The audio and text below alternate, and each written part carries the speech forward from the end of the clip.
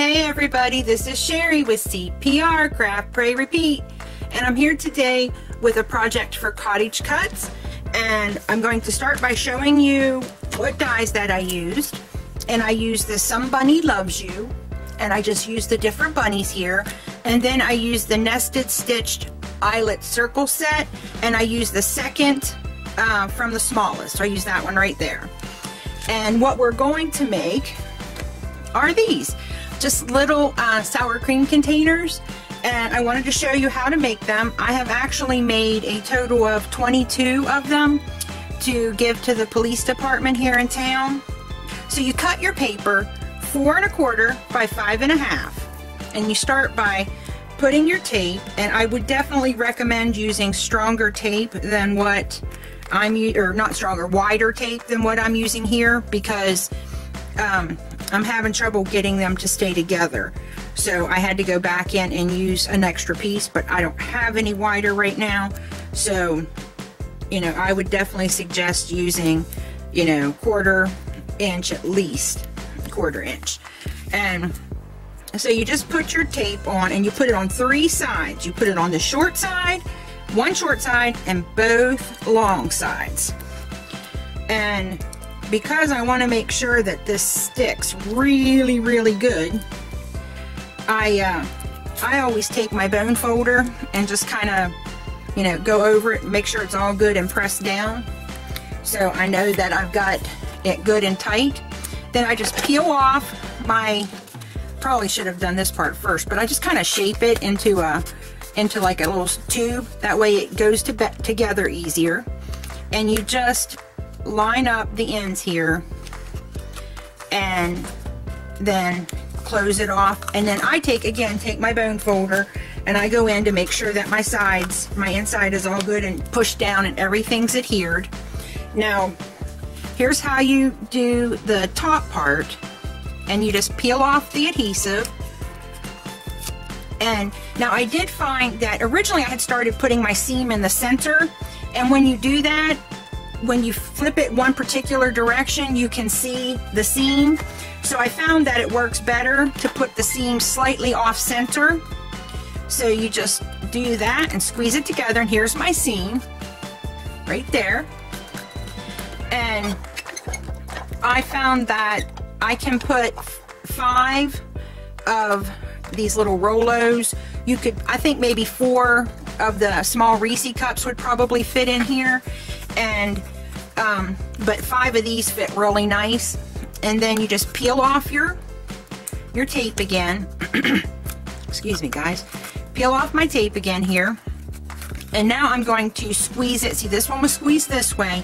Now we're going to squeeze this one in the opposite direction. And I love doing these little sour cream containers. I've always thought they were cute. So I just push that all down, and then, now you don't have to do this part, but this is something that I do, and I just take my crimper and get my finger out of there so I don't pinch it, and run it through, whoops, run it through correctly, Sherry. Run it through 2 or 3 times on each end, and that makes it look like the actual little sour cream containers, how they were sealed, and stuff on the bottom, so you can see the ribbing here. And I just pick which side I want to be my front, because of course, you know, here's your seam, so you wouldn't want that to be the front of your piece. So pick whichever works best for you. I think I like that one.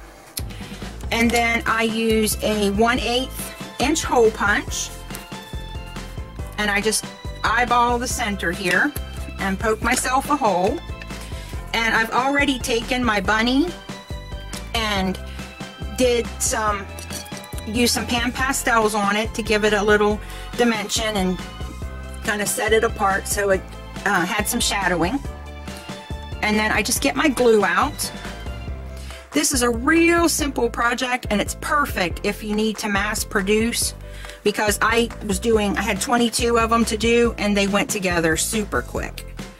And so I just find where I want my little bunny to go. And whoops, let me get my bunny tail. And then I'm going to put my bunny tail on here.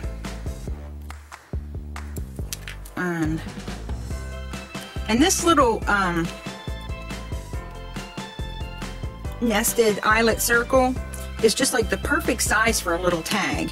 And then I go ahead and again I eyeball where I think I want my hole. And I had originally tried to go through one of the holes in the scallops, but that was just too small. Now if you had sorry guys, I didn't mean to reach in front of you. If you had a smaller thread, you could probably do that, but it just was not going to work for me. So I just go ahead and put another hole in because I'm using twine, you know, but if you're using some kind of like an upholstery thread or something, that would probably work perfect. And then I'm just going to thread that through. And to get it, I did it wrong the first time, so I'm, you know, learn from my mistakes here, folks, because heaven knows I make enough of them. Go from the back to the front, because if you go the other direction, your little tag will end up being in the wrong place, and it'll hang crooked. So that you guys can see the ribbing and stuff, I just think that looks really cute. And I start by making a double knot, because, you know, I didn't want the bows to come out and then it looked icky, and plus the guys are probably just going to tear them off, and I'm having a heck of a time today. I can't even make a simple bow. And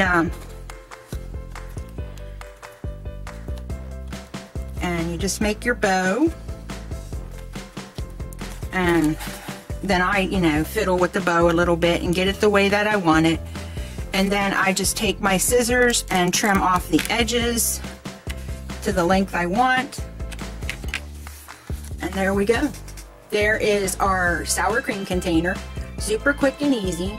And I was able to make several of these in an afternoon. I made 22 of them this afternoon. Remember to practice your CPR, craft, pray, repeat. Thanks for visiting me today, and happy crafting. I love you all. Bye.